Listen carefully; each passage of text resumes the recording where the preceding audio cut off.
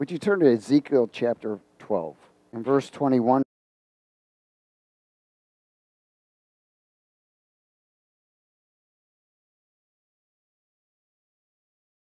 And the word of the Lord came to me, saying, Son of man, what is this proverb that you people have about the land of Israel, which says, the days are prolonged? That means restrained. Everyone say restrained. Things that prolong are things that are restrained or delayed. And every vision, what? Fails. Tell them, therefore, thus says the Lord God, I will lay this proverb to rest, and they shall no more use it as a proverb in Israel. But say to them, the days are at hand, and the fulfillment of every what? Vision, which is associated with prophecy and prophetic insight. For no more shall there be any false vision or flattering divination. That means familiar spirits that brings false vision within the house of Israel. For I am the Lord, I speak, and the word which I speak will come to pass. It will no more be postponed or restrained. For in your days, O rebellious house, I will say the word and perform it, says the Lord God. And I will what? Perform it. Again, the word of the Lord came to me, saying, Son of man, look, the house of Israel is saying the vision that he sees is for many days from now. And he prophesies of times far off. Therefore say to them, thus says the Lord God, none of my words will be postponed or restrained anymore. Do you understand that God's talking about this now? In other words, what he's been speaking and saying, he's saying, it's no more. There's going to be no more holdback. There'll be no more restraints. I'm manifesting my promises. But the word which I speak will be done, says the Lord. Again, to postpone is to restrain, hold back, delay, cause to wait. As I was sitting with the Lord today, and he said to me, you know, you have a personal trainer. And I said, a personal trainer? And he says, no, a personal restrainer. I said, oh. You have a personal restrainer. And he is the Holy Spirit. He is your personal restrainer. Does everybody understand that? And he is the one who trains us so that we can be restrained and not doing the things that we just blow off to do. In Ezekiel 36,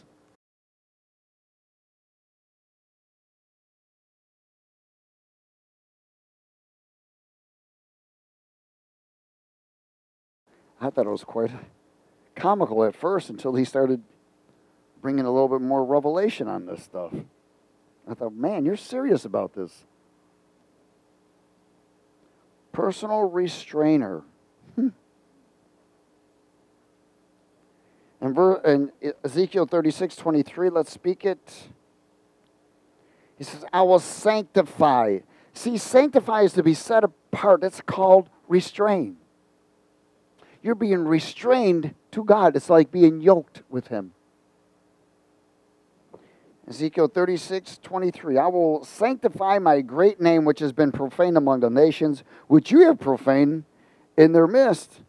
And the nations shall know that I am the Lord God, when I am what? Hallowed, honored, feared in you before their eyes. In other words, when I change you and you reverence me. But there's something that's going to have to happen. He's saying, in other words, when you change, you will be restrained. You'll be restraining because your personal restrainer will be teaching you and restraining you from the things of the old, from the things of evil. Amen? So that Christ can be formed in every area. Let's go a little further.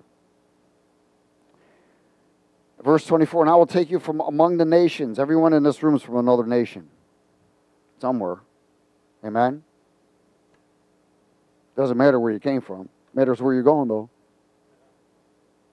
And I'll take you from among the nations, gather you out of all countries, and bring you into your own land. Well, this is where God's put us.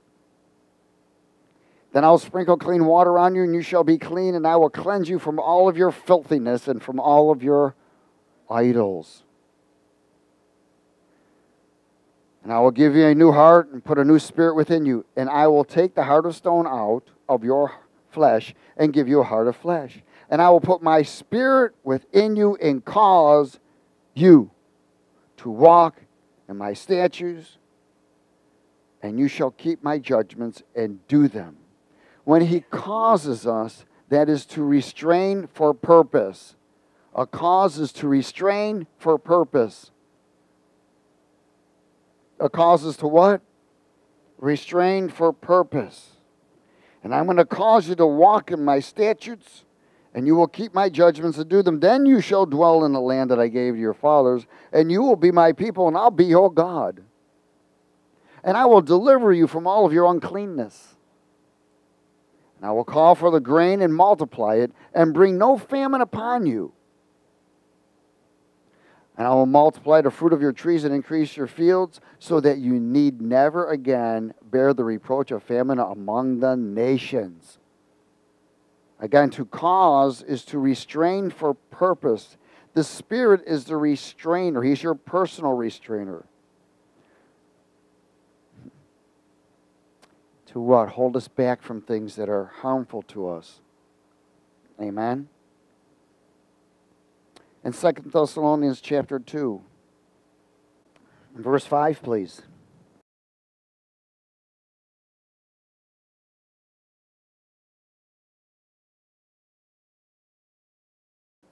Is everybody there? Let's speak it, please. Do you not remember that when I was still with you, I told you these things, and now you know what is restraining, that he may be revealed in his own time? For the mystery of lawlessness is already at work, and everybody knows it. Only he who now restrains will do so until he is taken out of the way. So when we are removed, all hell is going to break loose. And then the lawless one will be revealed, whom the Lord will consume with the breath of his mouth and destroy with the brightness of his coming.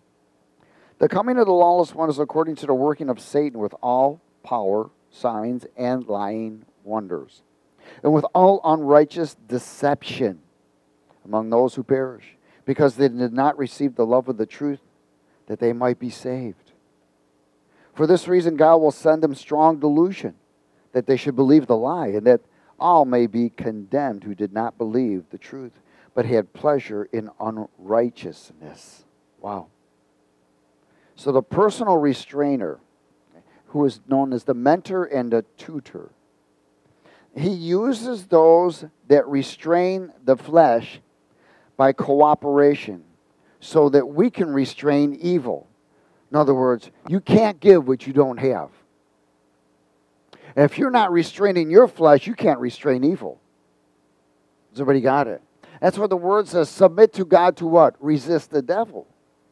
Why are you submitting to God? Because you're submitting to him to come into a place where you are allowing your personal trainer, restrainer, to take hold and lead your life. No longer is it yours. It's his. He sends the Holy Spirit to you as a personal trainer to restrain. Does everybody get this? Hallelujah. And without cooperation, you're a reactor, not a responder. Does everybody get it? If you're a reactor, that means the restraints aren't there. If you're a responder, you respond because the restraints are there holding back your flesh. See, there's a battle within you all the time. One, the flesh always wants to lead. Amen? But if you're led by the Spirit, the flesh is crucified. In other words, it's restrained. Amen? If it's crucified, it's restrained, isn't it? Hallelujah. Psalm 39, verse 1.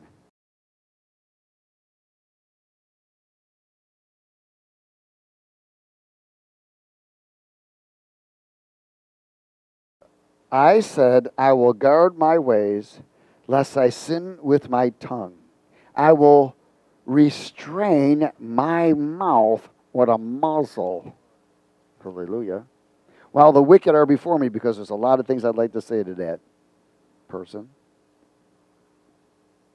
I was mute with silence. I held my peace, even from good. I knew if I would have slipped out good, bad would have followed. And my sorrow was stirred up. My heart was hot within me. Man, I was burning up. While I was musing this, while I was thinking about this, the fire burned, brought me heartburn.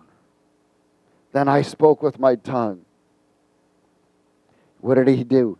Restrained his react and humbled himself and said, Lord, make me to know my end, because I'm a real bonehead right now. I want to say all kinds of things and think all kinds of things. And what is the measure of my days, that I may know how frail I am? Indeed, you have made my days as a handbreadth, and my age is nothing before you. Certainly every man at his best state is but vapor. Surely every man walks about like a shadow. Surely they busy themselves in vain. He heaps up riches and does not know who will gather them. And now, Lord, what do I wait for? My hope is in you.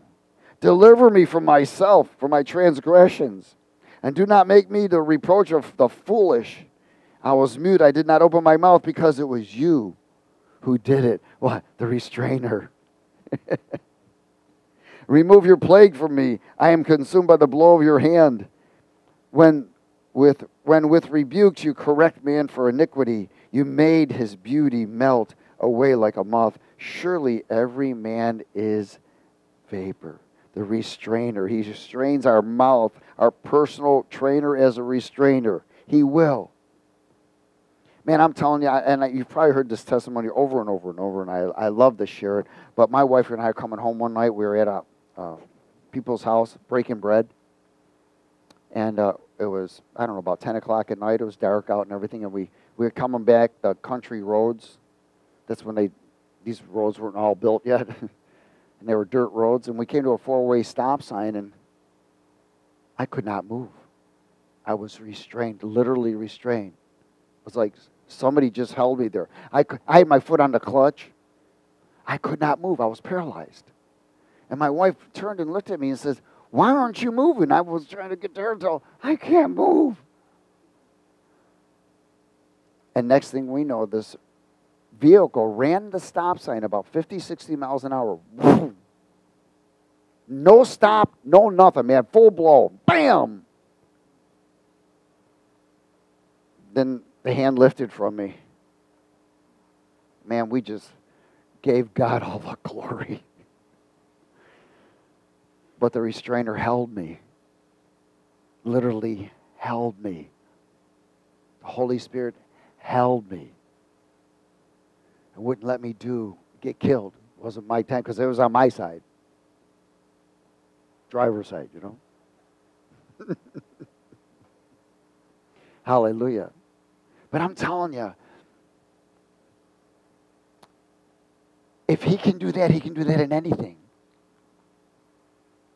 He's just looking for cooperation. You know what I'm saying? Just the desire to want his presence. The desire to willing to do whatever it takes. He is the restrainer, man, let me tell you. In John 16, in verse 1.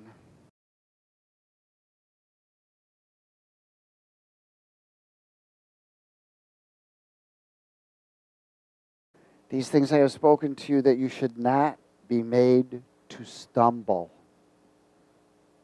They will put you out of the synagogues. Yes, the time is coming that whoever kills you will think he offers God service. Oh, we are at that time. And these things they will do to you because they have not known the Father nor me. But these things I have told you, that when the time comes, you may remember that I told you all of them. These things I did not say to you at the beginning because I was with you. But now I go away to him who sent me, and none of you ask me where I'm going. But because I have said these things to you, sorrow has filled your heart. Nevertheless, I tell you the truth, it is for your advantage that I go away. For if I do not go away, the helper, the trainer, the restrainer will not come to you. But if I depart, I will send him to you. Just think about how much Jesus restrained those apostles. Those guys probably got rebuked every single day. I think he might have used, who told you that, you know? But he says, when he has come, he will convict the world of sin. Convict. Convict is the attempt to restrain. When there is conviction, it is an attempt to what? Restrain. Hallelujah. When he comes, he will convict the world of sin and of righteousness and of judgment. Of sin because they do not believe in me. Of righteousness because I go to my Father and you see me no more. And of judgment because the ruler of this world is judged.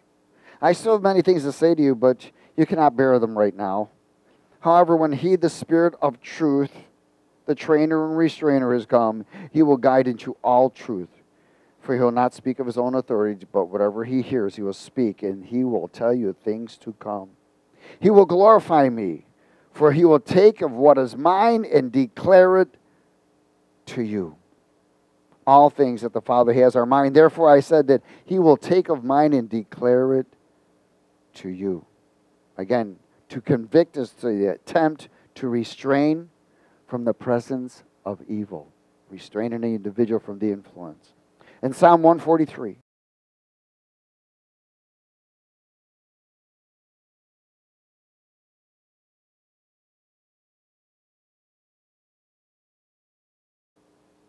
You know, think about this. There are people that have personal trainers for physical things and other things. People get lessons for certain things. Amen. And in these trainers, if you don't cooperate and attend enough training sessions, you don't get it. You won't reach that goal. Amen? So when the Holy Spirit begins to restrain, it's because he's teaching us discipline also. Because discipline is a place of consistent. When you are disciplined, you're consistent. You're unmovable. Does everybody get it? You're unmovable. You are disciplined. You don't move by how you feel. You're not going to be influenced by how you feel, what you see, and what you think. Your only influence is truth. And that's why the Holy Spirit is the Spirit of truth. So he is our mentor. He is our tutor. And I always tell people he's our nanny. He takes you to the throne room of God. He dresses you. When you were a baby, he changed your diapers. He took care of you. He fed you milk until you were able to take meat. And he's been there the whole time. He corrected us to restrain us. And then he got a little bit more aggressive as we got older, because we got more aggressive. Hallelujah. 143 verse 7. Answer me what? Speedily, O Lord, my spirit fails. Do not hide your face from me, lest I be like those who go down to the pit. Cause me. What's cause do? Cause is to what? Restrain for a purpose. Cause is to what? Restrain for a purpose. Hallelujah. Cause me to hear your loving kindness in the morning, for in you do I trust. Cause me to know the way in which I should walk, for I lift up my soul to you. Deliver me, O Lord, from my enemies. In you I take shelter. Teach me to do your will, for you are my God. Your spirit is good. Lead me in the land of uprightness. Revive me, O Lord, for your name's sake, for your righteousness' sake. Bring my soul out of trouble. In other words, restrain me. In your mercy, cut off my enemies and destroy all those who afflict my soul. For I am your servant. He was proclaiming his rightful position as one who cooperated, because he says, I am your servant. And because if I am your servant, then I'm a cooperator with you. I am serving you. So let the restrainer, my personal restrainer, not only restrain me, but restrain my enemy. Glory. Cause me, restrain me for your purpose. Hebrews 12, verse 5.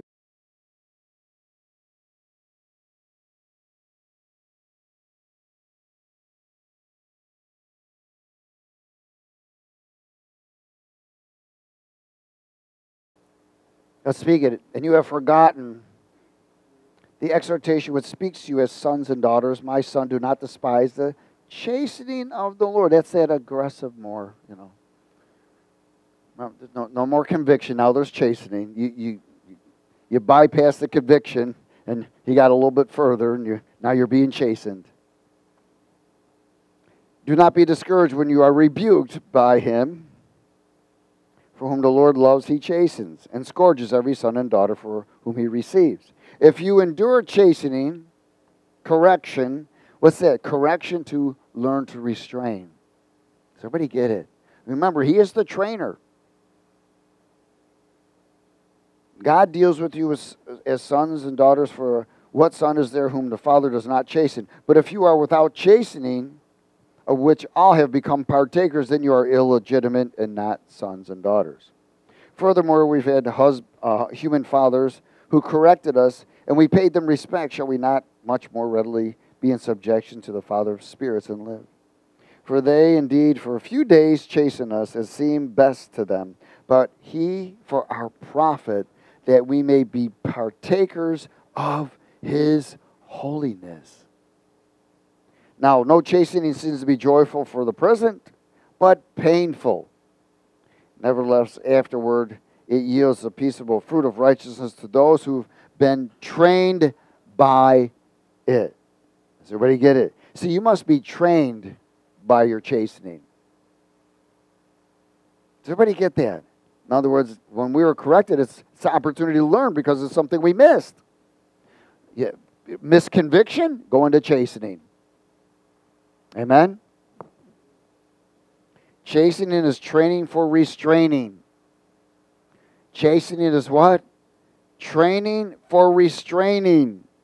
And of course, it's training for restraining the flesh.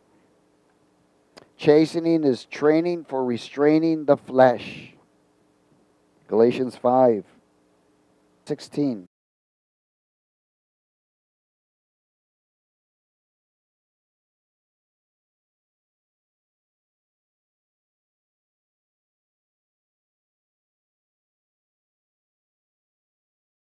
I say then, walk in the Spirit, and you shall not fulfill the lust of the flesh. In other words, if you're walking in the Spirit, are you restrained from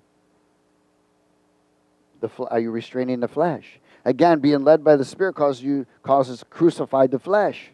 So if you're being led by the Spirit, your flesh is restrained. So when you're walking in the Spirit, you cannot walk in the Spirit if your flesh is not restrained. It's impossible. You may have a form of godliness, but you ain't in the Spirit. It's totally different. Because there's fruits of the Spirit. Hello? There's not reactions. There's not outbursts. Look at let's go on. Verse 17. For the flesh lusts against the Spirit against the flesh. And these are contrary to one another, so that you do not do the things that you wish or desire. But if you are led by the Spirit, you're not under the law of sin and death. Now here's the works. Here's the fruits of the flesh. Which are what? Adultery, fornication, uncleanness, lewdness, idolatry, sorcery, hatred, contentions, jealousies, outbursts of wrath. That's called reactors. Selfish ambitions, dissensions, heresies, envy, murder, drunkenness, revelries, and anything like it. Which I tell you beforehand, just as I also told you in time past, that those who practice such things will not inherit the kingdom of God. Wow. So when you're walking in the Spirit, it's because you're restraining the old man. Does everybody get it? Verse 22, but the fruit of the Spirit is love, joy, peace, long-suffering, kindness, goodness, faithfulness, gentleness, self-control, control over self. Against such there is no laws. And those who are Christ have what? Crucified the flesh with its passions and its desires. If we live in the Spirit, let us also walk in the Spirit. Let us not become conceited, provoking one another, or envying one another, because we'll move you right out. These are fruits of the unrestrained, that darkness. The works of the flesh is unrestrained. Does everybody get it? If something is unrestrained, it's bound by darkness. Amen? Walking in the Spirit is caused by restraining the old man's fleshly influence. When you're walking in the Spirit, it is the anointing of God Almighty that restrains. It is the mantle of the anointing that will assist the restraints. Remember, the Holy Spirit is the personal trainer, amen, of restraining. But God uses the anointing to restrain. Is everybody with me? Without the anointing, you can't restrain. The anointing of God is what restrains. That's why they threw the mantle on them. When the mantle touched them, man, those guys were restrained. Restrained to what? All works of the flesh. What does the Bible say? The anointing breaks the yoke of bondages. So you can be so spiritual and be bound. You can have all the fruits, supposedly, but if you're still responding to the will of the flesh, you begin to react. Then the restraints are being dismantled. Does everybody get this? That's the enemy's objective, is to dismantle the restraints. That means pull us out of the anointing. That's why the Bible says, don't grieve the Holy Spirit. Make no place for the devil. Submit to God and resist the devil. All those areas is to warn us that the enemy will draw us right out of the anointing, and there'll be no restraint of the flesh. And you'll hold bitterness, unforgiveness. All of these things you'll be holding. You'll still be looking at the past and not looking at the future. Is everybody okay? Acts 20:22.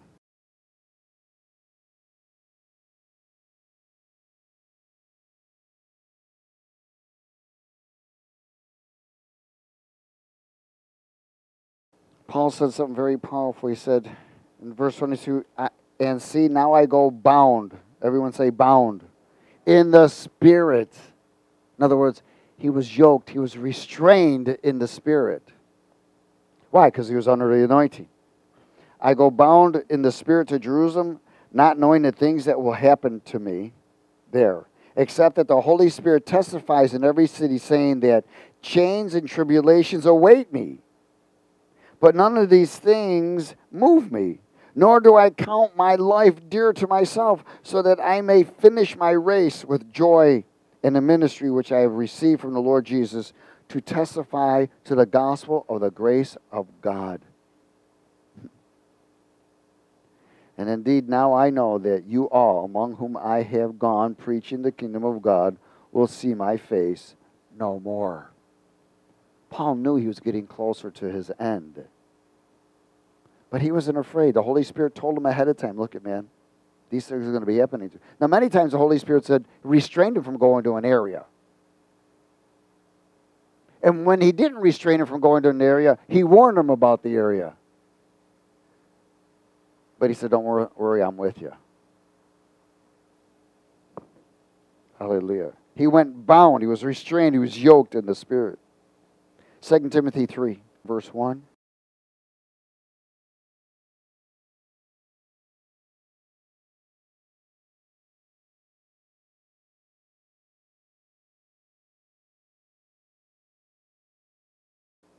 But know this, that in the last days perilous times will come. For men will be lovers of themselves, lovers of money, boasters, proud, blasphemers, disobedient to parents, unthankful, unholy, unloving, unforgiving, slanderers, without self-control, brutal, despisers of good, traitors, headstrong, haughty, lovers of pleasure rather than lovers of God. They have a form of godliness, but they deny its power. And from such people turn away. For this sort are those who creep into households and ministries and businesses and take captive. In other words, they bind them. Of gullible women and men and women, loaded down with sins, led away by various lusts, always learning, but never able to come to the knowledge of truth or be free. Because when you come to the knowledge of truth, the truth will set you free. Does everybody get it? The truth will do what? Set you free. These were unrestrained servants of darkness, and they have been taken captives of evil. They are bound. Go to 1 John chapter 2.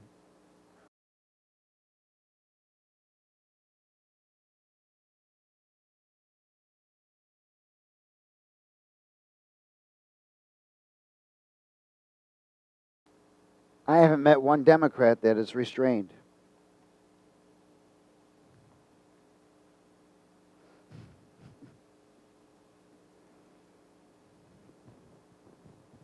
They're all bound. Again, there's a difference between being bound and restrained. Amen? You're bound to the evil. We want to be bound to the Spirit. That's restrained to the Spirit, yoked with the Spirit. But man, those guys just... Hallelujah. Verse 18. Little children is the what? Last. Is anybody there? Hallelujah. Little children is the last hour, and as you have heard that the Antichrist is coming, even now many Antichrists have come, by which we know that it is the last hour. They went out from us, but they were not of us. For if they had been of us, they would have continued with us. But they went out that they might be made what? Manifest. So were they restrained or unrestrained? Unrestrained. That none of them were of us. They were pretenders. Generic. But you have an anointing from the Holy One, and you know all things. I've not written you because you don't know the truth, but because you know it. And that no lie is of the truth. Wow. No lie is of the truth. Again, the anointing is the mantle of the restraining of the flesh. That is the restrainer, the restraining. Romans 8:12.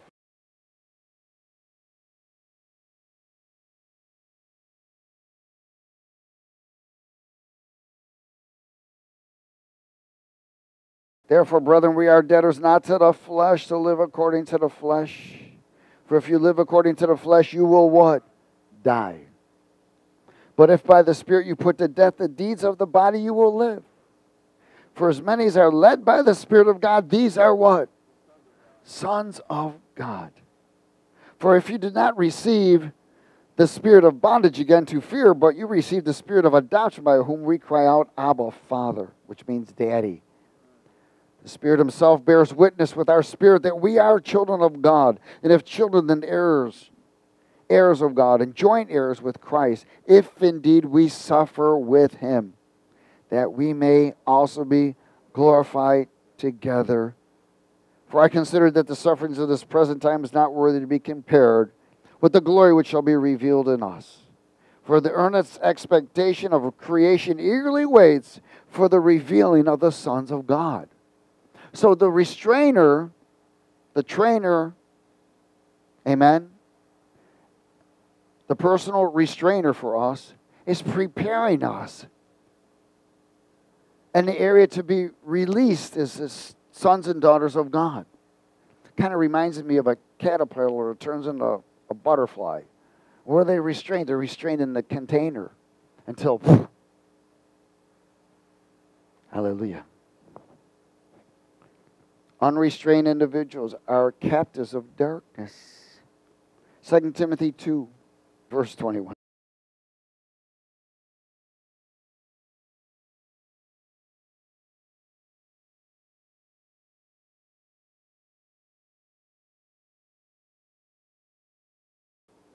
Therefore, if anyone cleanses himself from the latter, that means yesterday also, he will be a vessel of what?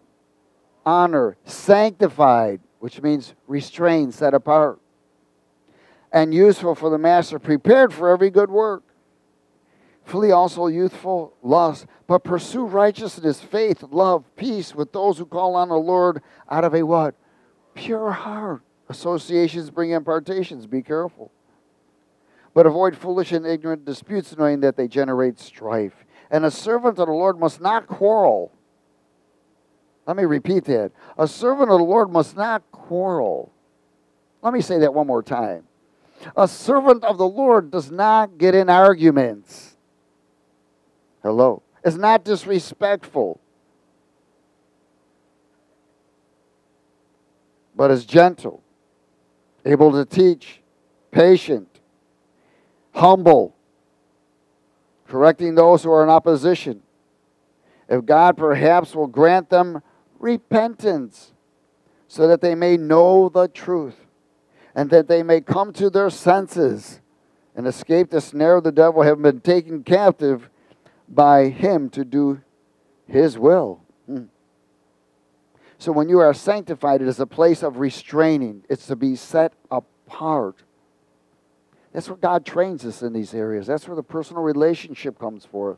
And this is where revelation comes. Proverbs 29.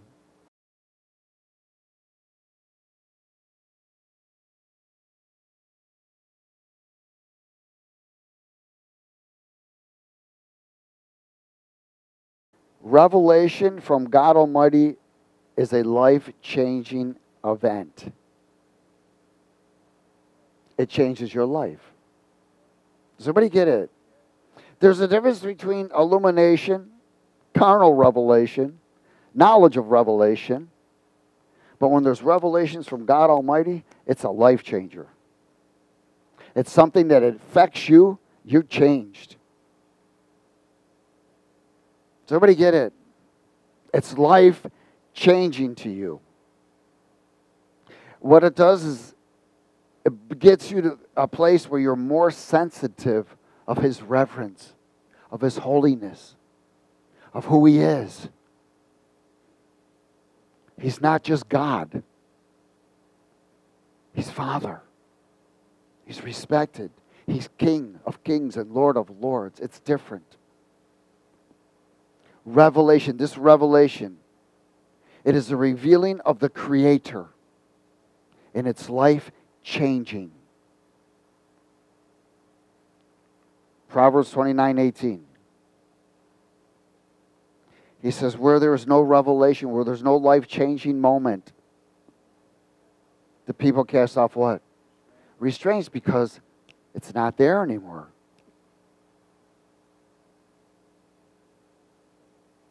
Does everybody get it? But happy is he who keeps the law, the word. So the restraining, there's no restraints.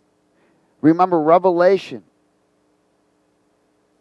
is the revealing of the Creator, which brings a life change. There's something that has happened to you, that He's revealed to you. He is revealing something of Himself to you. And when that happens, it's life-changing. Does everybody get this? Now, we can get revelation knowledge. Amen? Those are nuggets, I call them. They can be life-changing in assistance of a life change. But man, if Jesus showed up in your living room, you would change your life. Hello? If He shows up in your dream, you're going to change your life. That's revelation. It's when the Creator reveals something to you about Himself. Think of what happened with Peter. What did he say? He said, you are the Christ. Jesus said, who did they say that I am? Then He said, who do you say that I am? Peter was the only one that got revelation. Because the Father revealed something deep. What did He do? He revealed something of the Creator. Jesus was the Christ of God. the creator of all things. You don't think Peter's life changed? Amen. Then the devil tried to get involved, and then Peter tried to save Jesus. Oh. And Jesus said, "Get behind me, Satan." That was another revelation.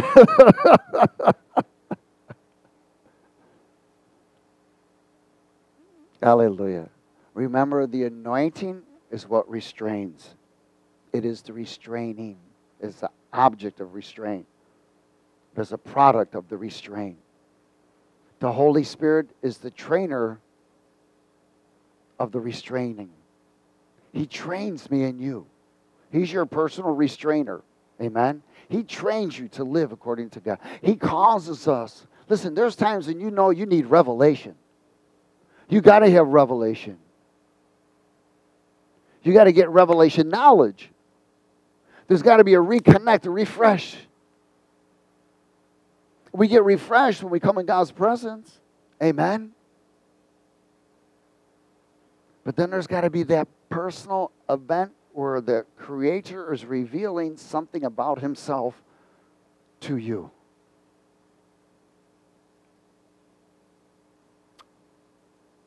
I don't know what it is, but it could be anything.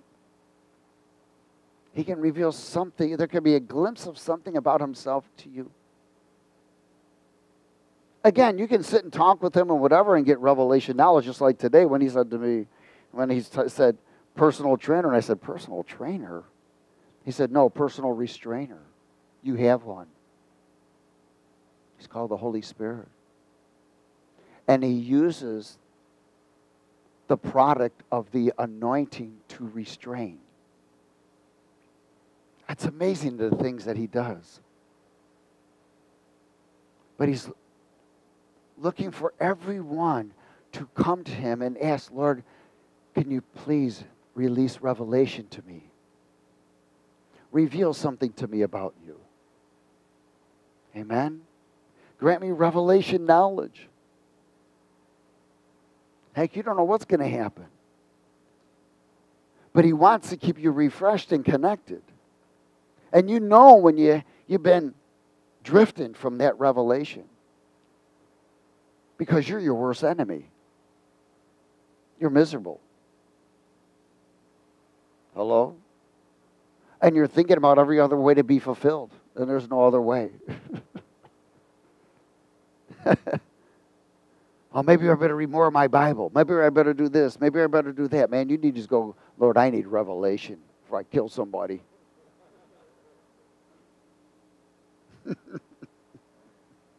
Let me just be honest with him, you know. He's your dad. Please, come and sit with me. Do something with me. Man, take me somewhere. Visit me. Can we go off planet for a while? Let's go to another universe for a few minutes. Reveal yourself to me more. Amen? You have a personal restrainer. Let Him train you.